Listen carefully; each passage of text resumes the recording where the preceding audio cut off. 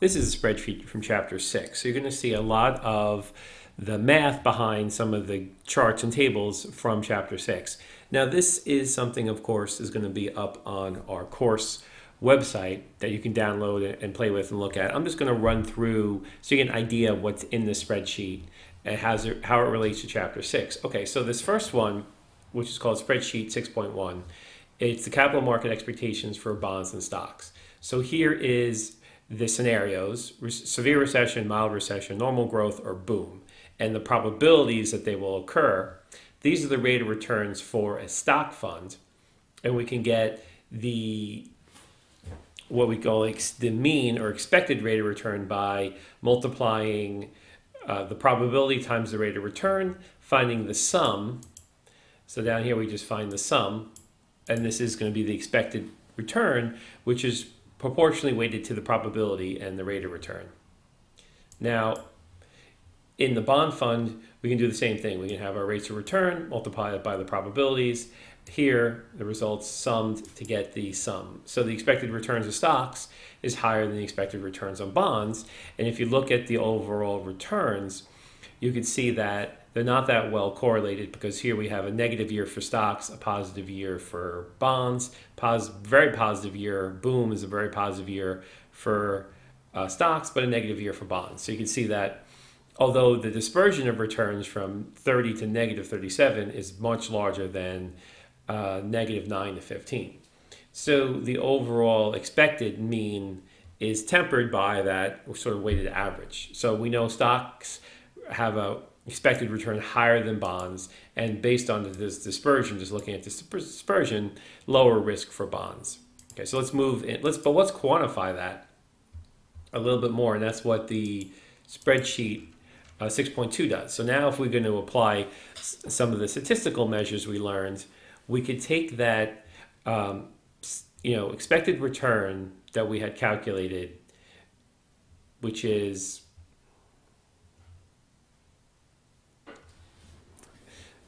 we'll get back to that for a second. So let's just calculate these numbers one by one. So this is the probability, the rate of return, and then the deviation from the expected return. So that expected return, we have to go back over here. This is the expected return they're basing that on. So in this formula, you can see that they're pulling from the other spreadsheet. Okay, so negative 37 minus 10 is going to be the expected return for each of these. So we're minusing 10 from each of these to get the expected return.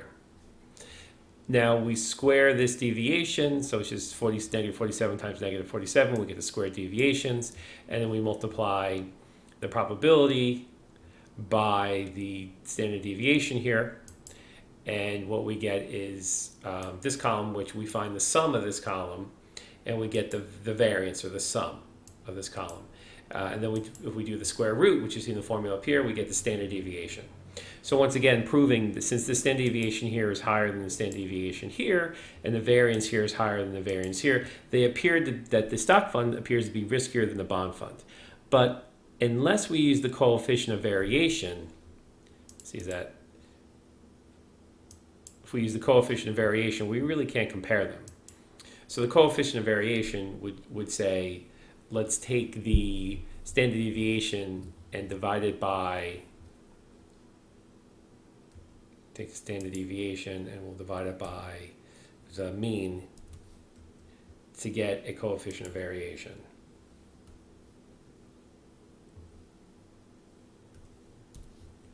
And we see here that even though they look almost double the risk, if we just look at these straight numbers, if we look at the CV, coefficient of variation, we see that the numbers are actually quite closer in comparable. So the coefficient of variation gives us comparable risk. Okay, let's move into this spreadsheet, which is 6.3. So we're going to have a credit portfolio that's going to be 40% in stocks, 60% in bonds. Okay, so here's the probabilities again for these scenarios. And if we look at the rate of return for these scenarios, we have the rate of return, and then we take, okay, again, B multiplied by C, we have the expected return. And this is going to be these returns are a combination of 40% stocks, 40% bonds, and this is what these returns are here. So now we have a new expected return of 7%, which is between the 5 and 10 purely stock and purely bond portfolios from 6-1. So if we calculate the deviation from the expected return, which is going to be column C minus the expected return, which is D11, square those deviations, multiply those deviations by the probability, and we can sum these, find the sum to get the variance. So here's the variance. And then square root the variance to get the standard deviation. So here we get a much lower standard deviation than we saw here. So we have 16 and 8. So combining stocks together, we have a much lower standard deviation. And if we were to actually do the CV here, let's say,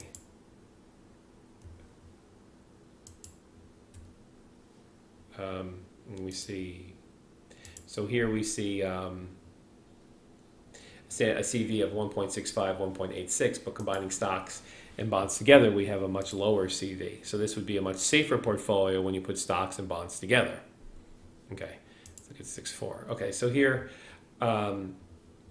we're doing the covariance.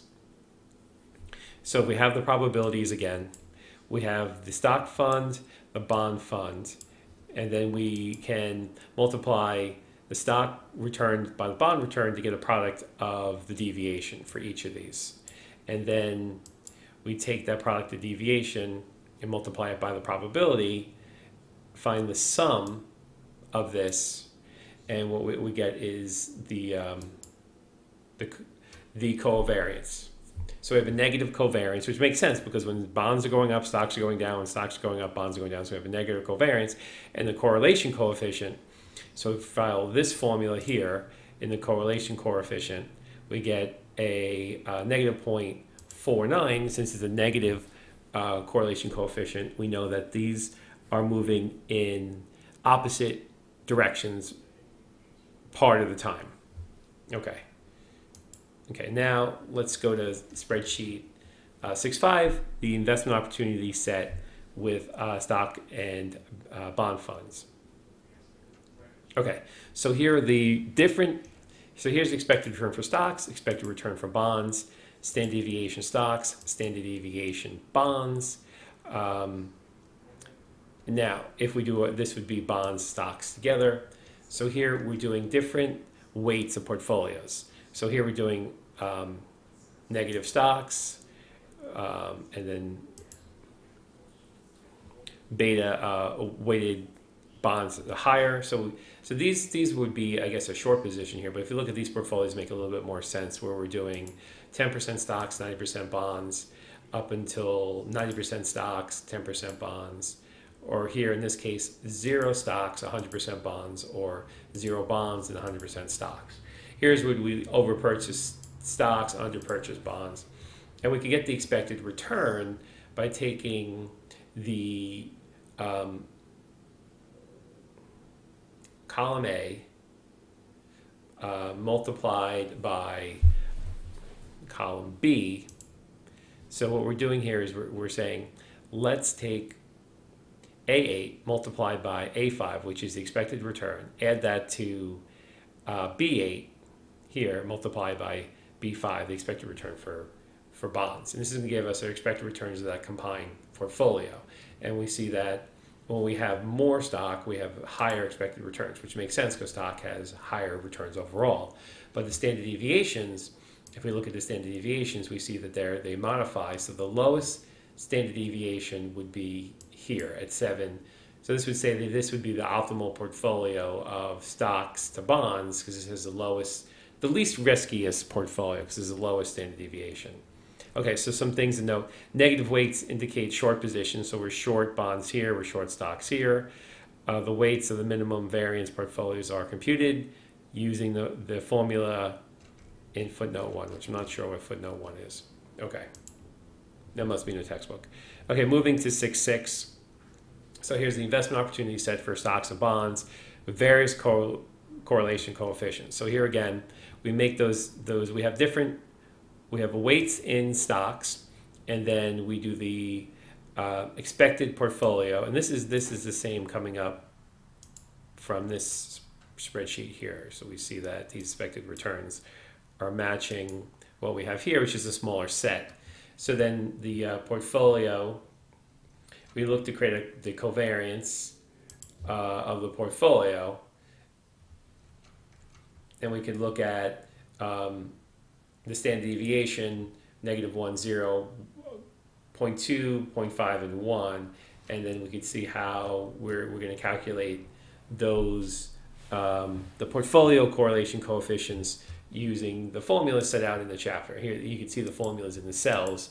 They're a little bit complex, so I'm not going to go through it variable by variable, but you can go into the spreadsheet and kind of see how this is calculated, so we can get, you know, the standard deviation of each of these subsets. Okay. Now here's a some other data in the spreadsheet that you could look at. Okay. So here we have, let's make this bigger for you.